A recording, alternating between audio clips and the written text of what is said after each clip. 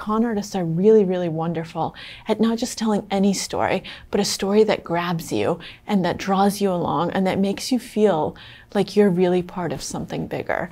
Because at the end of the day, all of them, from the Monty Hustler to Bernie Madoff to the Sweetheart Scam, all of them are about hope. You know, all of them are about optimism, about the fact that, you know, tomorrow is going to be better than today. And that you are going to be smarter, that you're going to be healthier, that your skin really is going to look 10 years younger with that cream.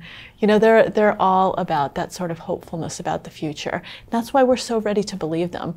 We con ourselves along with the con artist conning us.